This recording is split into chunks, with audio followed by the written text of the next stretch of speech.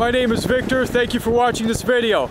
I'm here on the west side of Lake Michigan, and I'm here to talk about what would the underwater landscape of Lake Michigan look like if all the water was gone. So we're going to use our imagination.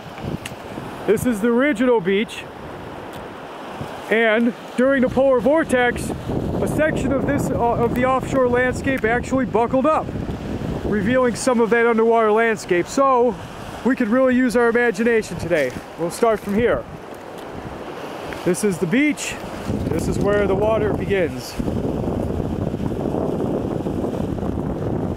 This is amazing. During the polar vortex, this land, the ice actually pushed this section of offshore upward, revealing some of this underwater landscape. And this is what we would find. A clay-like landscape. Because you can see where the beach, all the way down there,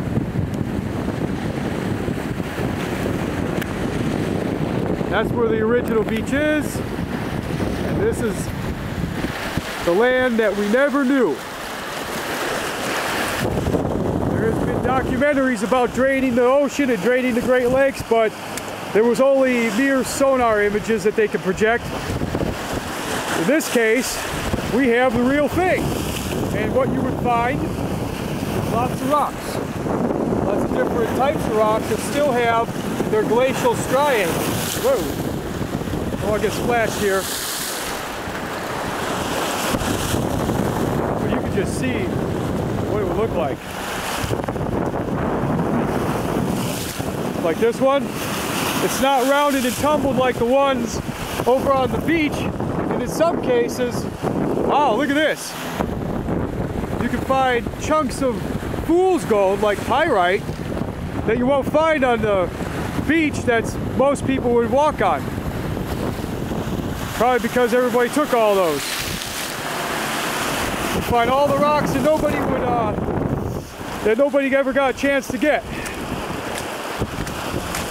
We might find fossils, perfectly preserved fossils, possibly. And here's some of the other rocks that were probably from the beach that was here maybe hundreds or thousands of years ago that have always been covered up. This is awesome. It's just giant rocks, lots of clay. As I'm walking on the underwater landscape here, this is what it would reveal. This is what got revealed. Usually this was, as this section of land was underwater, it was covered up by sand. And then, of course, the waves, once the land got pushed up, have been washing that sand away, revealing all of these rocks in this clay landscape.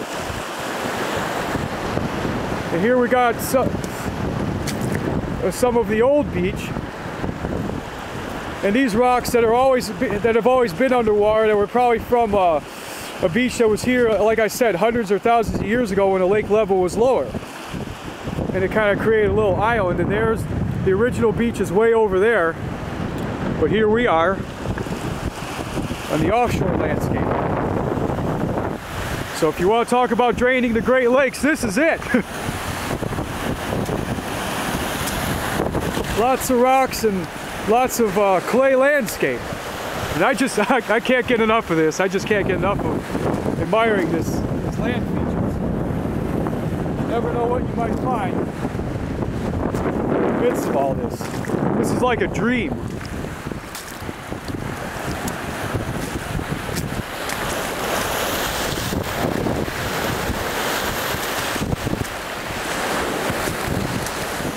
Yes, folks, I've never seen anything like this in my life.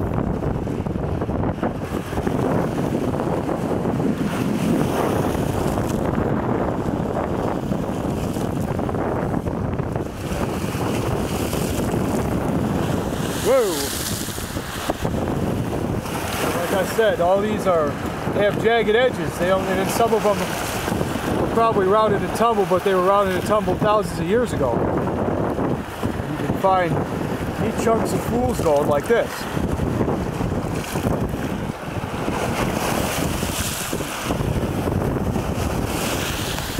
I gotta tell you, I don't know about the economy, but I know us rock hounds would love something like this to happen.